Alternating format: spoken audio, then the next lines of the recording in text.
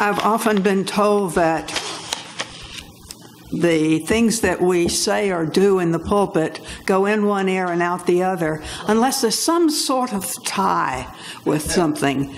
And there are times when we grab at whatever straw we can, but one of the things that I'm grabbing at today is the word stone, so I've got one. Now, if I were a big, strong man, I'd have a big, big stone. You say you can't build the church on this. Well, that's true, but I'm going to come back to it anyway, because I think that's one of the things we need to think about. So you've got visual effects this morning. I gave you one more visual effect, and that's the title of the sermon. You're saying, what? So, somebody made a mistake. It's not Linda. Nope, I've said that. This is what it is.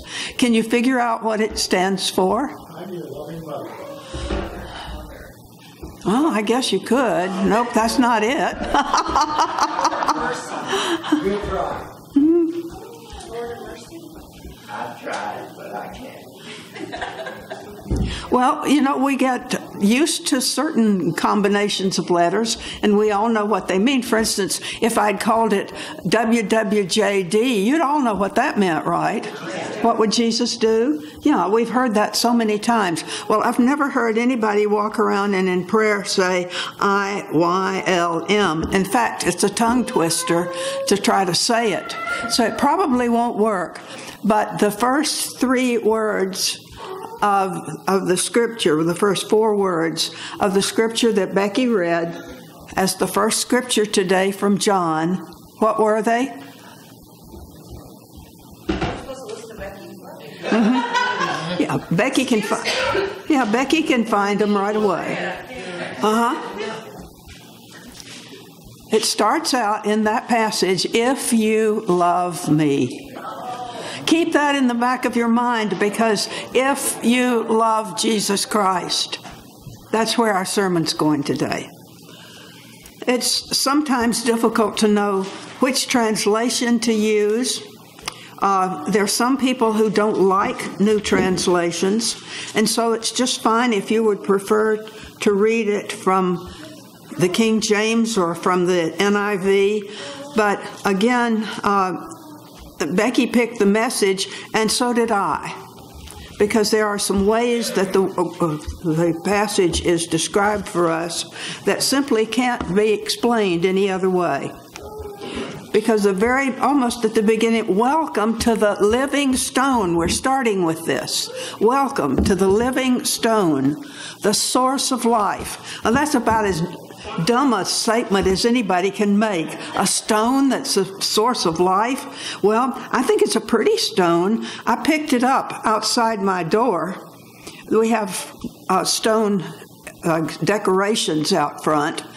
I looked for one that might be appropriate for this. This is the prettiest one I found. And I thought, well, if we're going to have a living stone, don't we want that living stone to be beautiful? If you're thinking of somebody, if you know someone who is the living image of Christ, don't you want that person to be beautiful? Well, that's the prettiest one I could find. It's pink. All the others were gray or white. And here we have a nice pink stone. It's dirty. I didn't get it all cleaned up to show you. I started to, and then I thought, nope, this is the way we are. We've all got a little bit of dirt on us. Amen. So when we don't come in absolutely perfect, we may be kind of pretty underneath. What we're good for is maybe for decoration. That's sad. That's what we're doing, coming to church and decorating by sitting in the seats here. But in any case, I'll put this, can you see from over there? Okay, so it'll be right where you can see it. So keep it in your mind as we're looking at this and look at what happened to that stone when it first came. Now, remember, many of the things that you read in Scripture are not to be taken exactly literally. We're not talking about a real stone. We're talking about what that stone really stands for. And you have to look at the Old Testament to know for sure. Because what happens is that God has made a covenant with man. And that is the living stone, the covenant that he has made, that he wants to have a relationship with you, every one of you. He wants a personal relationship with you. And that living relationship which God can have with you here and now, not way back 2,000 years ago or 4,000 years ago or anything else, but today, right here in Fargo, he can have that relationship with you. And that's what the living stone is. Now, unfortunately, according to the way Peter's writing here, there was a source of life. That's Christ himself. The workman took one look and threw it out. Have you noticed how many people who have some understanding of Christianity have thrown it out? It interferes with their lifestyle. If you have to follow it, one of the scriptures that was on the lectionary list gave us the martyrdom of Stephen. And you said, what's that got to do with Mother's Day, or what's it got to do with anything else? And one of the things is that Christianity is full of sacrifice. And that's what it has to do with it. The fact that we're not just accepting Christ and being something beautiful that's already a finished product. We may be just a bunch of junk like this. That's what we turn out to be many times. But you know what? Even pieces of junk have their value. I'm sure that Touchmark paid money for this stone, which I will put back. But the big thing is that they wanted something for decoration. And it looks pretty out there. It does make it nice to have around the outside of the patio. But this is not what... I didn't move there for that. That's not my source of excitement and life in where I'm living. So what is it that we are to be putting ourselves as building stones? Well, what is a building stone? It ought to be a little bigger than this, right? He said, I couldn't bring you a big one. I could have brought you a brick, but you know, I think I'd rather be thought of as a stone than a brick. I don't know.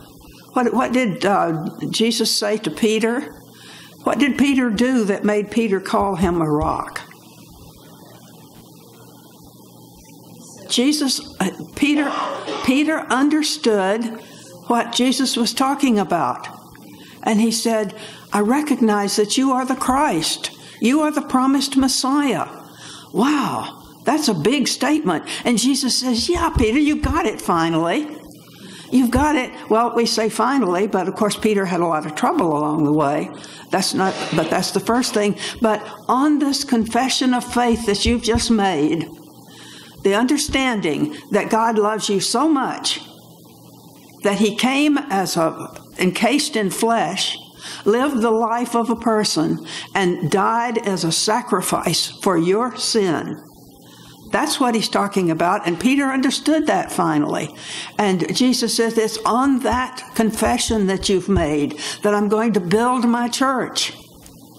It's fine, you've got to have some rocks, you've got to have some bricks, you've got to have 2x4s or whatever you have if you're building a building.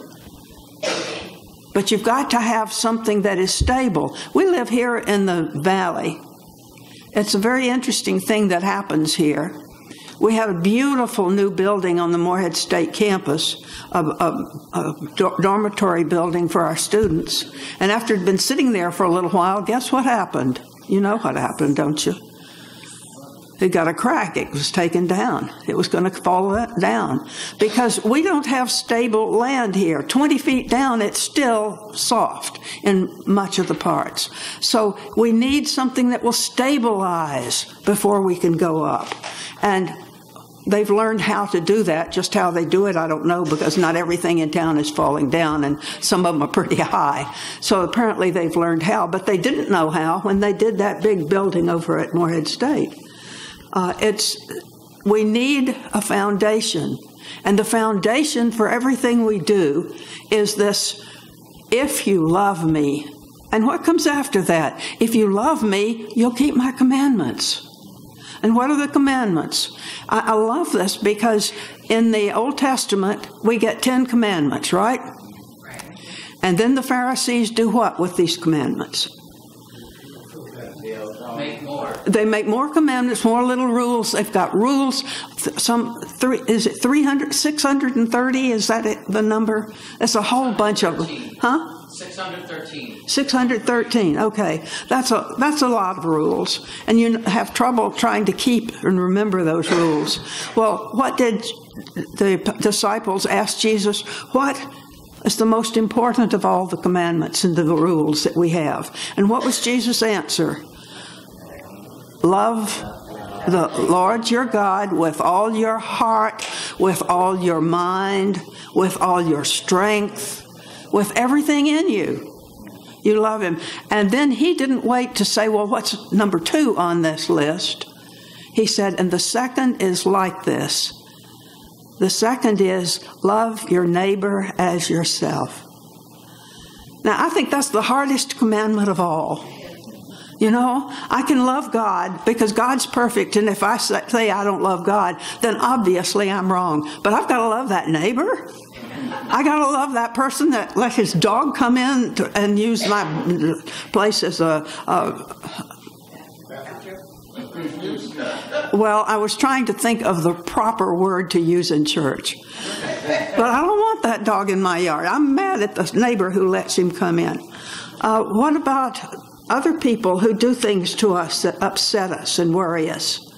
I have a friend who is so annoying that sometimes I can hardly wait till she leaves because she's so annoying. I got to love her? Yes, I've got to love her.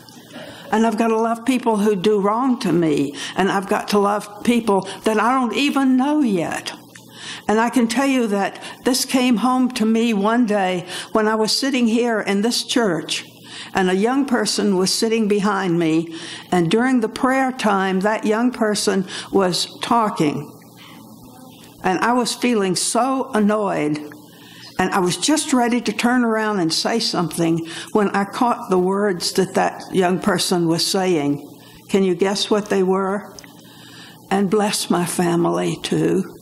He was praying out loud, and I was complaining. You see, we are so righteous and so holy, and we are so rock-like, and we are so small and insignificant, it doesn't matter anymore. Loving our neighbor as ourselves. This whole passage about the stones, if you have a Bible that has comments in it, it will tell you the places in Scripture to look up each of these passages. I'm setting a stone in Zion, a cornerstone. Well, it's in the place of honor, talking about Jesus who's coming. To those of you who trust him, you see, in the Old Testament, the stone was the people of Israel. He came to them and led them out of Egypt and made them into a nation. And then they blew it. Does that happen in our nations? And we sometimes have everything offered to us, and we waste it, we throw it away. We need to ask ourselves where we do those things. And certainly the nation was punished 70 years, in the year of our Lord 70. Jerusalem was destroyed. Not one stone was left on another in the temple. It was destroyed. Nothing came back till many, many, many, many years later. This sort of thing can happen. It can happen here. Who are we? The ones who call ourselves Christian. How do we behave? Have we learned to love our neighbors when our neighbors are not kind to us, when we don't even like them? Well, but this whole question, and when we translate from the Old Testament into the New, suddenly we're talking about the stone the workman threw out is now the chief foundation stone. The people in the Jewish nation threw out the embodiment of God, of Christ himself. They threw him out. They crucified him. But he is the foundation stone of the future. For the untrusting, it's a stone to trip over. How can you deal with this Jesus thing? Or a boulder that blocks the way. But he says, and I love the way it's said here in the message, you are the ones chosen by God, chosen for the high calling of priestly work, chosen to be a holy people, God's instruments to do His work, and speak out for Him to tell others of the night and day difference He made from you. From nothing to something. From rejected to accepted. I wonder if you've been bothered, as I have been, about a television ad that shows a little girl about probably 12 years old or so, and she's sitting there looking very sad, and she said, "I wish I was prettier. I wish I was smarter." Do we have any little girls like that, or little boys in our community who want to try to fit in with the in crowd? They're not making it. They're not popular. They have standards they've been taught at home, and suddenly they don't feel wanted at all. What have they got? Where can they turn? How many times can we tell a young girl how lovely she is, how smart a young man is, or the other way around? You know, how smart the young girl is and how lovely that young man is. To see that our little boys grow into men. It's been fun to watch it in our church as they grow up. What is it that gives them the courage? The courage is that little rock like this, because you can't make a church out of one rock.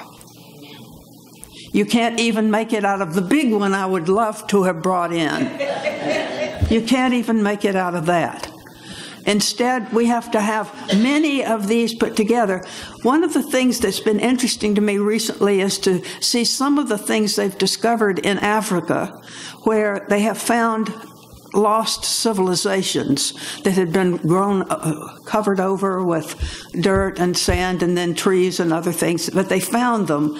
And many of them, they found walls, whole walls, that were still standing, that were put together without any kind of mortar. But they were put together in the right order, the right way, the right choosing of the rocks. And they made a wall that has stood for 1,000 years, 2,000 years, we don't know, maybe 10,000 years. They've been there for a long time because they were together. They worked together. Not one stone. Who cares about one stone? Except that I stole this one, and that one we'll put back. But the big thing, I borrowed it. Thank you. That does sound better. Yeah, all right. That sounds, I prefer to say that to say I stole it. Okay. But the big thing is, what we need is not just one stone or 2 or 10, but we are in a process within our own church where we are seeking a new pastor. We're in a process where we are thinking about how do we reach out into the community. One of the pastors who came over to Touchmark in the past month, we have a worship service on Tuesday afternoon at 4 o'clock. You want a strange hour for worship, that's it. But we have it. And this pastor was saying that they had done a big survey of young people and say, what are the things that you have learned in school? The top thing that they learned in school is you don't trust anybody who's over 40. Okay. Now, they were checking on this, and this is a real survey. The second one is forget church. It has nothing to say to you. And now I forgot that one, so appalled me. I don't know what the third one was. But the big thing is, if the young people in our community think the church is a waste of time, something's wrong, because the church is the rock built that is carrying our faith. It is our hope for eternity. It is our hope for reconciliation with God. You know, I hate to say it, but there's not a single one of us here who's perfect. We're not perfect creatures.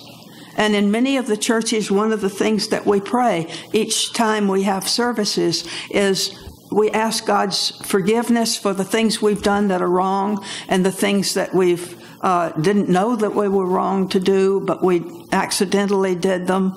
For all of these things that where we have made mistakes along the way, and we ask God, even if we didn't intend something bad, please forgive us for the things we did. And then there's one other side, forgive us for the things we didn't do. Did you hear Jack's excitement when he said, was it you who was, or was it Scotty, who was saying that there were many more of you who came yesterday? The week before, 3 people came over and did a lot of work on the lawn. Yesterday there were 9.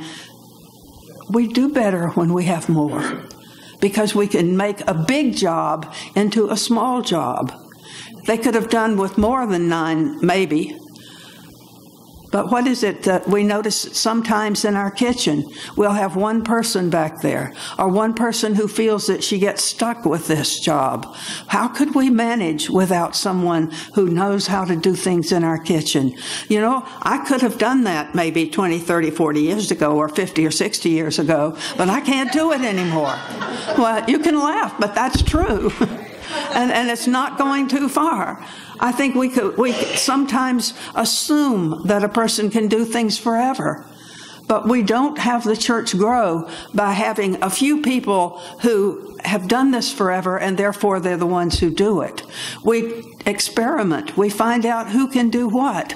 We see the differences. I remember once, and I'm going to tell something kind of out of school here, I can remember once when some of the people who were going to be deacons in this church said, well, no, I'm not sure, because I couldn't pray out loud. And they said this so strongly. You know what? I've heard both of the ones that I heard say that pray out loud talking to God. Amen. I mean, we can learn to do things. We may feel it's past our comfort zone, but we need to be able to go past our comfort zone, all the way to being willing to make sacrifices of ourselves, if necessary. Isn't that a wonderful thought he's giving us?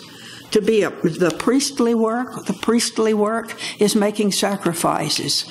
And one of the main things we need to do is to sacrifice ourselves, maybe a little bit somewhere. But we're chosen to be a holy people. We don't talk about being holy. We talk about being holier than thou, and that's a bad thing. No. But learning to be holy, to be so filled with the Holy Spirit that it just spills out. We can't stop it. It's there. We have love for the people around us. Look around in the congregation right now and look at somebody that you think maybe one day you didn't love so much. Where is that love? Can you spread it out? Can you go past what you can see on the surface? Can you know that the person you are seeing is a person for whom Christ died, just as he died for you? What an exciting thought it is. And we know that in order to do this, we don't do it all by ourselves. One of the books I was reading this week said, that was talking about a particular king who bragged about the great wall around his city. And some people who came in looked around and they said, the wall? There's no wall here. Oh, yes, we have the greatest wall of all. Well, show me your wall. He pointed to his soldiers. And this huge army of soldiers, he said, this is our wall. You can't get past it.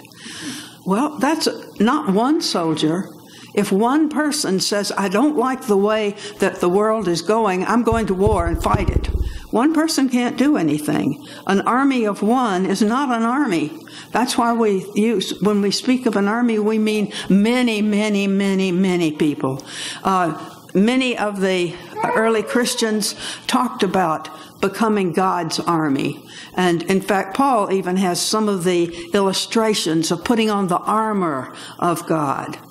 Sometimes we need some extra armor, but the extra armor we get from our personal relationship to the God of the universe, the one who created heavens and earth. And he created it so that you could have a relationship with him. How about that? Is there a better message you can think of? That Almighty God, who could strike you dead any day if he wanted to, loves you so much that he's given you the invitation to come to him, to talk with him, to share anything you have with him. And not only that, he has given you some of the people in this church, and maybe some people who aren't even in this church, who have helped you over hard times. I could go on forever, and I won't, because that's the temptation. When we get into this, I have a whole page full of notes that I don't have time for this. That I think that one of the things we need to consider as we pray, as we work here in our church, is to say, who is my master? What is my master? What is the God of Fargo Moorhead? What do I worship here? What are the biggest things? If you look in the paper and find out what is most important to the people of Fargo, I can assure you that it's not our churches.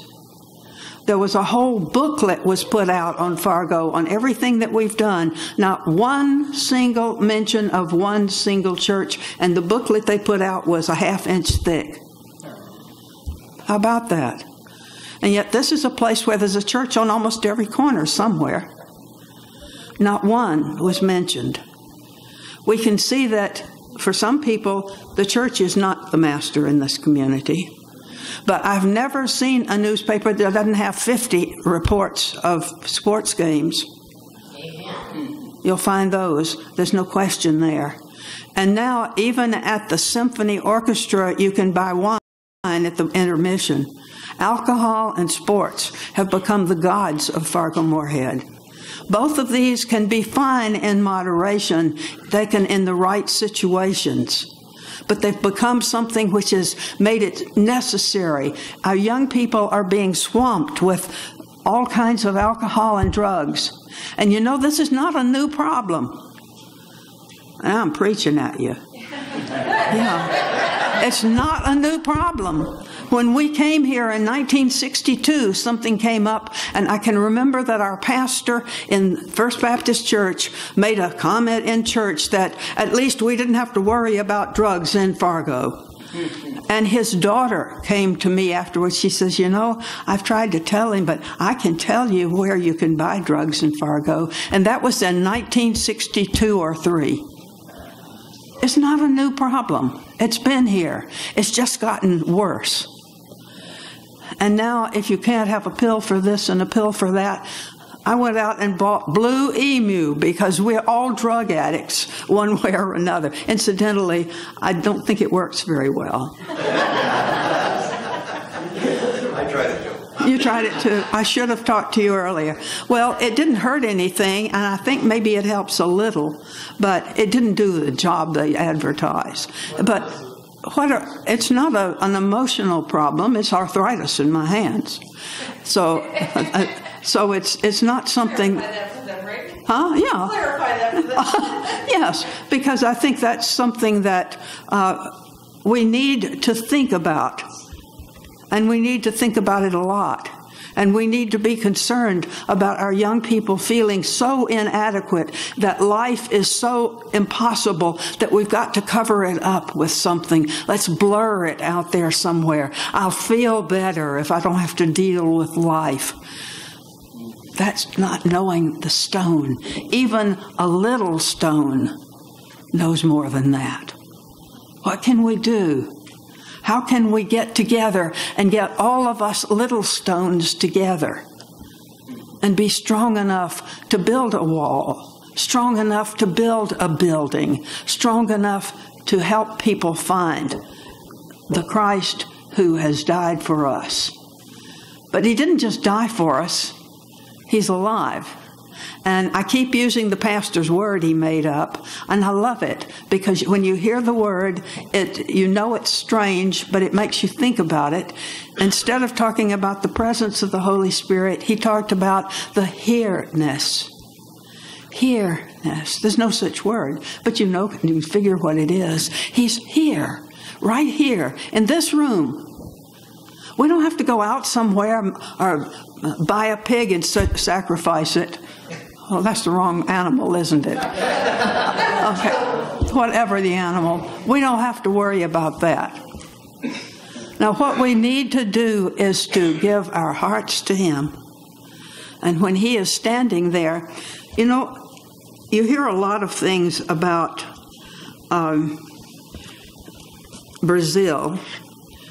We had the Olympics there recently, and it was kind of fun to see the things that they mentioned.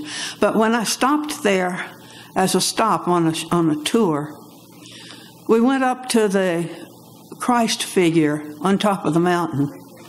There are two things about it that really stood out for me, and that is that in English, little kids everywhere would say, "Have you been to Christ Redeemer? Have you seen Christ Redeemer?" They put the words together, Christ Redeemer. They don't just say the picture of Jesus or the statue of Jesus.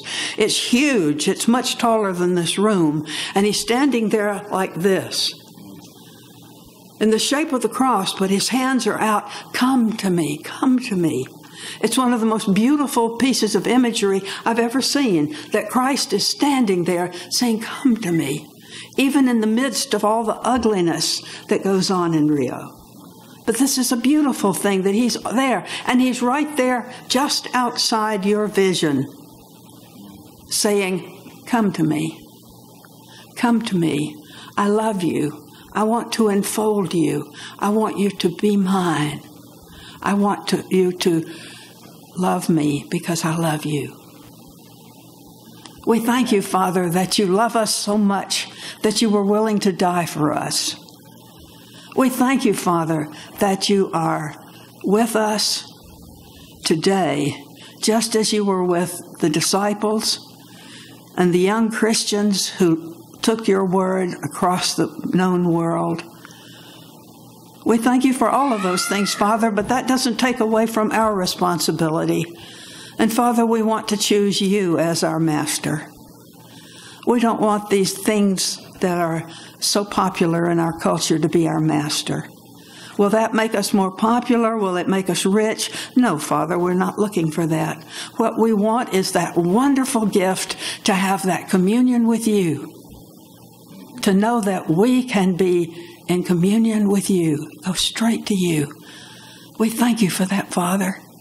Be with us here in this room right now and guide us. Amen.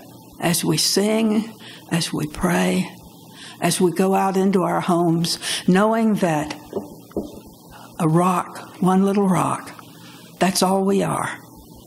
But together, Father, we know we can build the kingdom for you. Bless us, Father, in Jesus' name. Amen.